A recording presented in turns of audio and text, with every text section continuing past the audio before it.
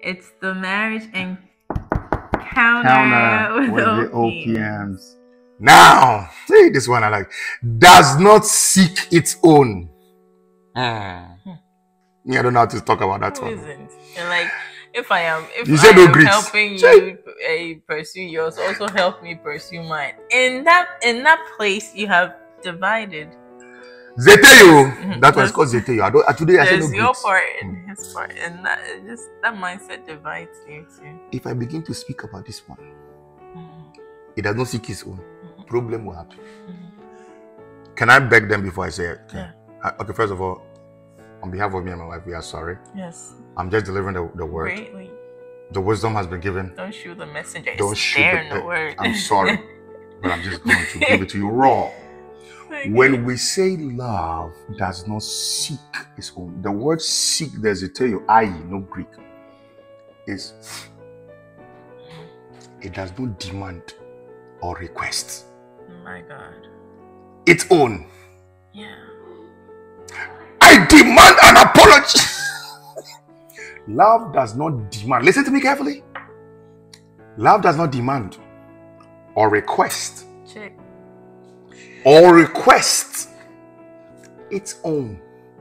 Why? Because see, love is like it's like if you think about love, God is a fruit in himself. Can I just roll down and roll around and cry? No, you can't.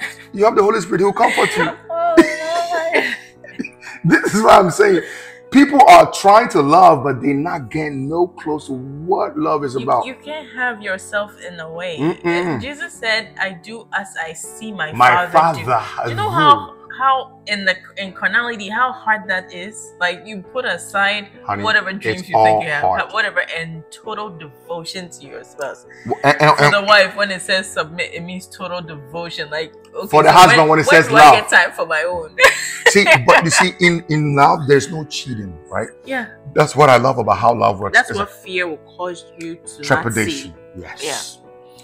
You see, in love, right? God has designed love in such a way, like humans and plants. You breathe in oxygen and you breathe out carbon dioxide, and plants breathe in carbon dioxide and breathe out oxygen. The idea is love is so reciprocal, right?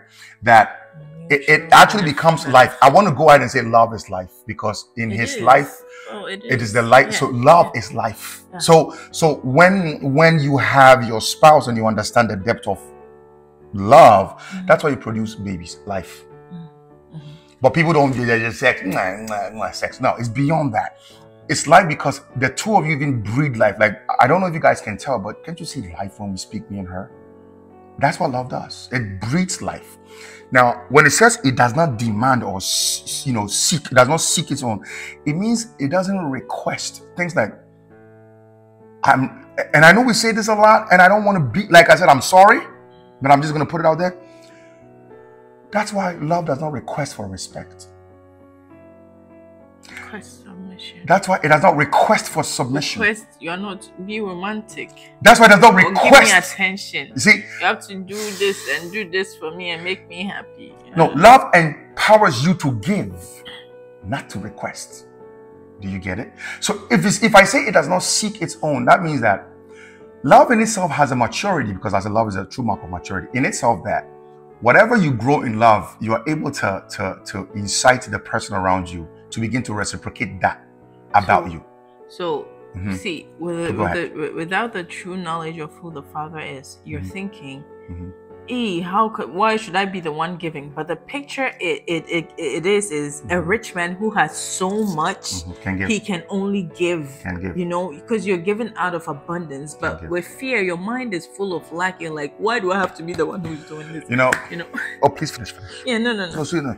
What you just said, that it does not seek its own. It does not seek its own honor.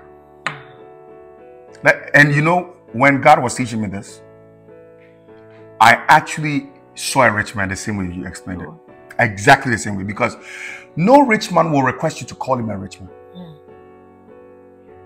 Why? Because the evidence of his riches is enough. That's why with power comes responsibility. Because you know what you have. Why request it? That means for me to request like respect from you is to know that I don't have the power of leadership. You're lacking. Yeah? For me to request submission from you is the revelation of, I do not understand how I don't have love to give. That's why. So we request where we know we are insufficient. So we think we are going to be taken for granted. Therefore, we have to action out our, dominance and assert our dominance, because I have to force you, because I can't give it to you. Find yourself being forceful. That's not the way of love. I already told you I'm sorry. So don't blame me. Calm down. Because so love does not force itself. It doesn't force itself. And I don't know how many times I made those wrongs in the beginning. You have to respect me. I am the man. I wear their pants. Babies wear pants. Does that make them the... I'll leave that one alone. But you guys, you get it now? Now, name how many people can be married with this kind of information, and how many people are going to be able to follow through on this. You can't. That's why you need a counselor. Again, I'll repeat. In everything I share, for everything wisdom is giving me, don't look at me. I look at the Holy Spirit, because He's the only one that can counsel me through it. And so far, in 15 years, He's doing a fantastic job. Are you in love with me? Girl, I don't care if you don't love me. I love you with everything I got, because God is helping me. God is loving you too. He's loving you. He's loving you through me. And He's going to love you until you realize this is the best man in the world.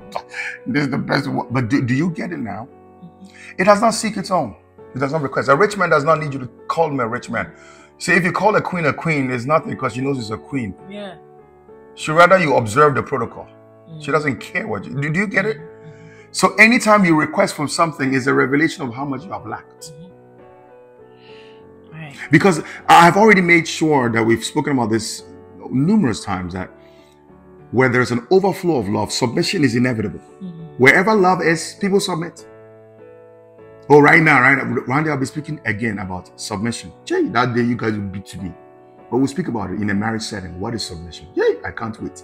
But wherever there is love, that's why nobody tells you to listen to your pastor and go to your church at time. Wherever you find something that grows you, you just easily submit to it. So I make it clear that in a relationship where there is an overflow of love, watch this, submission It's inevitable. is inevitable.